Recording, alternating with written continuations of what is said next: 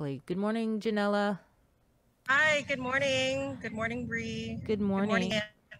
Good morning, Jason. Are you at the Micronesia Mall? Yes, I am at Micronesia Mall right now. We're about 5 minutes away from opening up our lines for our the resumption of our community mass testing. Are people already starting to line up? Yeah. We actually have a couple rows of lines already waiting for virtual doors or doors to open, or lines to open rather.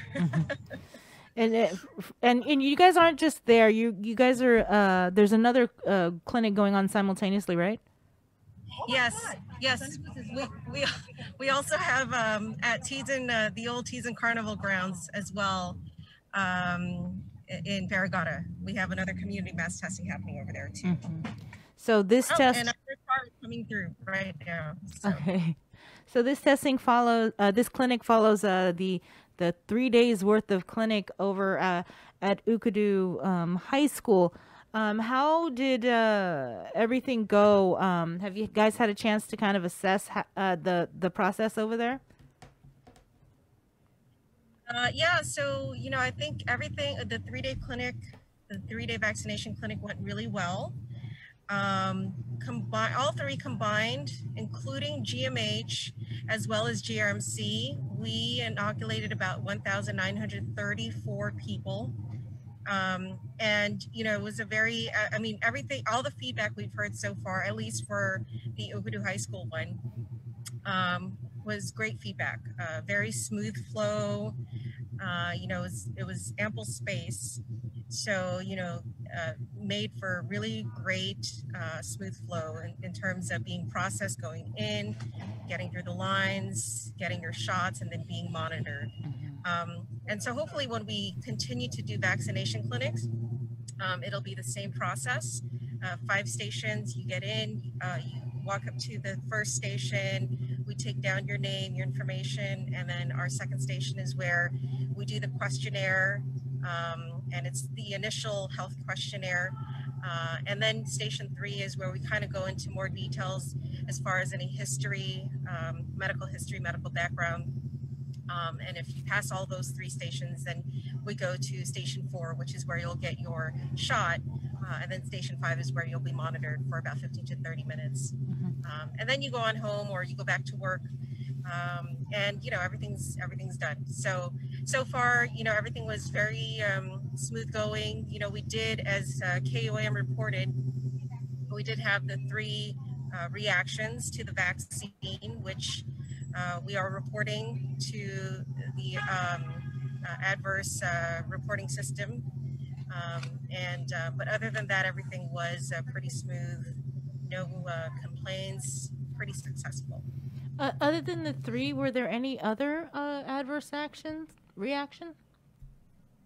No other reactions that were reported. Everything so far were pretty normal reactions. Just mild injection site pain. Maybe some who reported some mild headaches, but nothing like the 3 that were reported. What about the woman that was sent over to GRMC? How is she? After the woman was transported to the hospital, at that point, she's in the hands and then in the care of the hospital, and the follow-up would happen there. And really, it would be for patient privacy concerns. So the status of the woman would be, it would be for GRM. Follow-up would occur there. Okay, all right. So we got the release about the Pfizer vaccines, the arrivals from Saturday, and there was an issue with one of the, I guess, batches or boxes. Do you have any update? Have you guys heard from the feds about if they're okay to use? Yeah, so we are waiting to hear from them, which would be their Monday, our Tuesday. So hopefully by tomorrow we'll know more on what the disposition would be.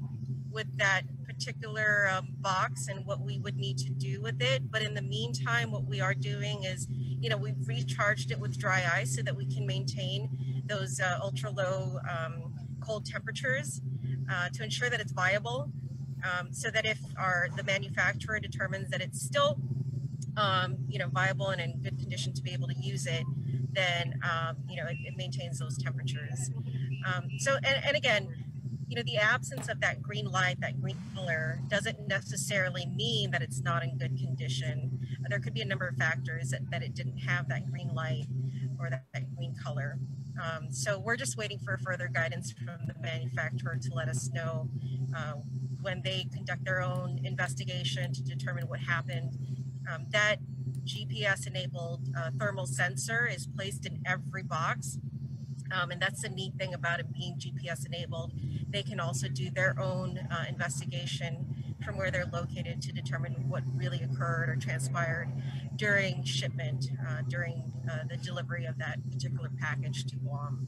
So we'll wait further guidance from them to determine what we need to do with the box, with the package. For the priority group, the phase 1 that have been vaccinated so far during the 3 clinics, it's also inclusive of other essential workers, right? Like GFD, GPD. Is that right? Because I want to say I've seen pictures of not just healthcare workers. Yeah. So phase 1A is the healthcare personnel. And then, of course, the long-term care facility residents. So that's where we're moving into next. We've already reached out to like St. Dominic's, those nursing home residents. So we'll be coordinating with them to ensure that those residents receive their inoculations of the vaccines. And then the VAPBC, the vaccine committee, meets today, and we'll start discussions on phase 1B. And I believe that that's where like GPD falls in, those essential government workers, and even like the non-government workers, but they ensure the continuity of services run. So like, for example, telecommunication companies, critical infrastructure workers. So we'll start planning for phase 1B. And that's what's on the horizon next. Janela, good morning. I wanted to ask, we've talked so much about how, phase 1A, those vaccines are spoken for, but you've only given out so many of them. At what point do those unused vaccines, do they get rolled over into the next phase, or is there a time limit for people to go and get it, or how is that working? So we've given out 1,934 for phase 1A, but we're actually not necessarily complete with phase 1A. In fact, we are actually in discussions about the possibility of holding maybe another vaccination clinic for phase 1A, possibly like a last minute type of phase 1A call out. So it would be like your last chance, not a last chance, but if you weren't able to come out during the 3-day vaccination clinic for phase 1A personnel, healthcare personnel, then we'll have another vaccination clinic. You can come on out because, when we did our initial survey, we did identify that for the phase 1A category, there may be about 2,600 people that fall under that group. And we did inoculate about 1,934. So there may still be some healthcare personnel out there that may have missed that first 3-day clinic opportunity. So whether or not there's any leftover, we'll take that count. We'll take a look at it. And we did receive that second shipment. So that second shipment of 7,800 doses plus the 3,900 that we received of the first shipment, that actually completes our allocation for the month of December. So that's the 11,700. which we've already identified with fully immunized 5,850 people. And then once we move into January, we'll wait for word on what will be authorized or to place our order for the month of January. And what about the Moderna vaccine? Any word on that one? So now that it's been given the EUA approval, or it's been granted EUA, it goes through the same process as the Pfizer vaccine. Now we're receiving word that nationwide shipment has been triggered because of the EUA approval. So we're also waiting to receive word on when Guam will be set to receive the Moderna vaccine. So it could be any day now, just like with the Pfizer vaccine. So hopefully in the next few days or week, we'll be receiving our Moderna vaccines. And then, but again, just like the Pfizer vaccine, we still need to wait for the ACIP recommendations for how to use and administer the Moderna vaccines. And then on top of that, we still need CDC approval of the ACIP recommendations. So once all of those are in place, then we can start planning for the distribution and administration of the Moderna vaccines as well. Janela, are you part of And the? were those? Go ahead, Andy. Oh, sorry. Were those numbers for the Moderna factored into this phase thing, or are you going to get a whole nother phase or group of people for when those vaccines come in? No, they're all part of the same. Once we have Pfizer vaccines, Moderna vaccines, all of those will be all of the same. Okay. Number. They're all going to be part of the same pot.